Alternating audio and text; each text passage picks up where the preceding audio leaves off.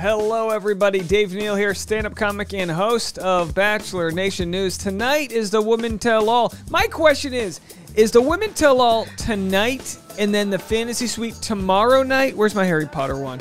Or is the Women Tell All and the Fantasy Suite going to be combined into a two-night event? Either way, not much sleeping going to happen on my end. We'll see if some sleeping is happening on Clayton's end, and then we'll get into our Women Tell All preview. I'm going to share why Clayton feels like he was rattled, why they had to tell him to smile more. You know, isn't that funny? Is this where we've come in 2022, where we got women yelling at men, hey, maybe if you smiled more, you know, but hey, maybe if he does. It's hard to find things to smile about when you've got 20 angry, disgruntled ladies, some might call them, sort of ripping you to shreds. I'll play the trailer for that, and we'll get into everything. Do me a favor, follow me. Make sure to subscribe on YouTube here, like this video, and comment. And of course, don't forget, you can follow me on Instagram at DNeals for all updates. I'm going to be doing a live stream before tonight's episode, after tonight's episode, before Tuesdays, after Tuesdays, and rinse and repeat for next week. We're going to have so much to talk about. I got the voicemail line open. We're going to be taking your calls. We're going to have a ton of fun as we hopefully see if Clayton found love. It is an unspoiled season, and this is always fun to be a part of. So let's see what Clayton has to say about tonight's episode, and then we'll go into the trailers. Hey, everybody. It's Monday night, and you know what that means. Women Tell All. It's tonight. You do not want to miss it. All right. Well, I guess we don't. So we'll watch it.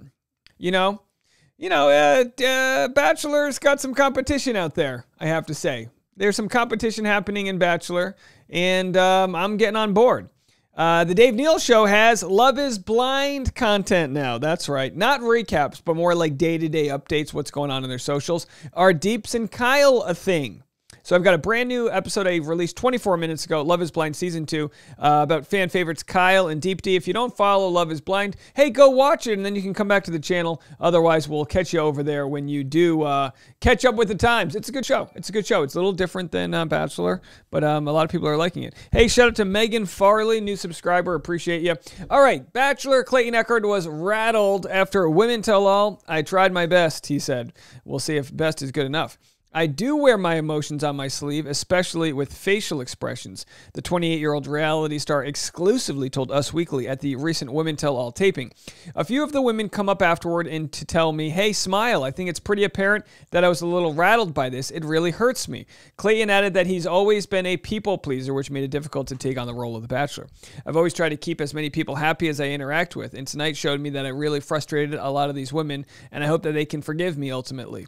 But I could only say what I felt was needed to be said. I hope they understand that I'm human and I tried my best. I don't like to hold on to anything. I'm willing to forgive everyone for their actions. I was shocked by Shanae, Clayton admits to Us about watching the show. I think she showed me one thing and did another on camera. But you know what? I think everybody deserves some grace. And I certainly hope that if she feels apologetic for what she did, then I can forgive her. And we'll have to see if that's the case.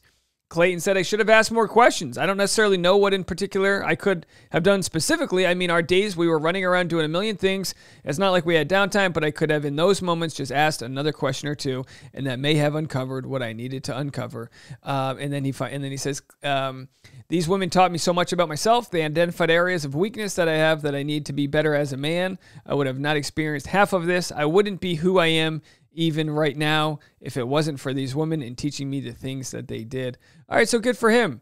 So good for Clayton for kind of understanding there's a lot of growth that comes from the adversity he faced, but also he's a people pleaser. I get it. Look, Clayton, I'm one of you. I get it. You want everyone to feel happy. Here's the deal with the Women Tell All, right? They're not allowed to criticize the show. They're not allowed to criticize their edit or any of those things. So all they can do is criticize you.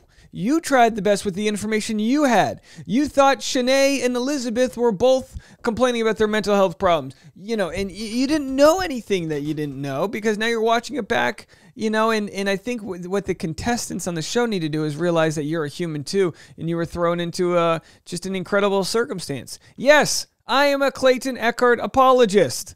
And I'm proud to admit it. All right, so let's play the two trailers that we have. Here's the first one. Those tears weren't fake. I slept with both. There are things that I feel like I can't compromise. She just completely destroyed me. My heart's not in it anymore. My heart's out. The Bachelor two-night event, Monday and Tuesday on ABC. All right, so that's tonight. And then from my sources that have talked to me that were at the taping, they say that Shanae doesn't apologize. She doubles down. And if anyone likes her after this, that's on them. We'll have to see. We'll have to see. Maybe she does have a moment where she apologizes. Maybe she doesn't. Kind of reminds me of Shake from Love is Blind, which I'm going to have a video up after this coming out talking about that if you follow Love is Blind. Again, not to overly promote it, but some parallels there. When everyone compared Shayna from Love is Blind to wait, what's her name? I'm getting all their names confused. There's a Shayna and there's a Shanae, right? That's right, Shanae, right? Whew, boy. When they were compared, they're compared because their names are similar and they're blonde, but they actually aren't too. No one is out villaining Shanae. Is that a term, villaining? No one is my point. Okay. Bachelor Rabbit Hole says, do y'all really think he would say his heart isn't in it anymore if Susie wasn't his F1? Bachelorette Windmill sleeps with 2 women and then his heart is broken. Okay, Pilot Pete. Bitchlorette said, ready for this hot mess express to begin? Bachelor Rabbit Hole, never want to see Shrimp Nay on my screen ever again. I think we can all agree with that. His heart was never in it to start with. The little boy in his pants did all the thinking on his journey. Clayton has some growing up to do. Are we seeing a double standard here? The question I often ask. Now, obviously, the Bachelor audience is primarily women. Are we treating Clayton any differently than we would treat, say, a bachelorette who may hook up with multiple people and then also have their heart broken? I think you can, and again, it's almost like we're in this journey where we know what the show used to be, which I think it used to be a little less criticism for sleeping with people on the fantasy dates. And I think that's spilling out into our modern kind of call-out culture where we're going to watch the show and criticize him for pursuing each opportunity. Now, again, if Clayton decides he wants to hook up with 2 or 3 of them in the fantasy suites, he's allowed to consensually if they're on board. But, of course, if he, like, say he hooks up with 2 and then he tells Susie and he really wanted things to work out with Susie, well, you got to have those conversations beforehand. Is it going to be a conversation where Susie says, wait, what? You slept with them? And she's like surprised. And he's like, yeah, I did. She's like, whoa, I can't get over this. If that's what happens, then we have a completely different scenario here because she's allowed to feel her feelings too. Now, when it comes to Luke P, we remember on Hannah Brown's season, Luke P's like, I thought you said you weren't going to hook up with him. I can't marry you if you just hooked up with these guys. And then Hannah Brown says, well, I do what I want, and you're not going to get in the way of it. And that's fine. She's allowed to. But was a double standard set there then, where Hannah Brown was allowed and praised to be sex positive, which I think you should be, that we're not setting with Clayton Echard? I'd love to know your thoughts. Again, nothing's ever perfect. And whenever we sort of say, like, how is it this way with the Bachelorette versus this way with the Bachelor, it can become sort of like murky water because, I don't love to compare the shows because equality is not doing everything the same exact thing tit for tat. There's power structures that exist. There's other issues at play. There's other variables. But if Luke P, and again, it all comes back to Luke P. We'll be talking about Luke P's toes next episode. If you're wondering what's okay, so when it comes to Luke P with Hannah Brown, we'll never know because Luke P, he got sued for $120,000 because he wanted to get his message out there. And again, I found him insufferable in his own ways. But if he did have maybe we do need the X-Files music. If Luke P did have a conversation with Hannah Brown where she told him, hey, I'm not going to sleep with these other guys beforehand, and then she reneged on that, then he would be like, hey, I thought we had a deal. I thought we set boundaries and we were going to live within those boundaries. Now, if Clayton Echard talked to Susie and said, hey, I'm probably going to sleep with all my finalists, is that something that would hold you back from future things? And she goes, no, perfectly fine. And then we find out she's not, then we have a problem.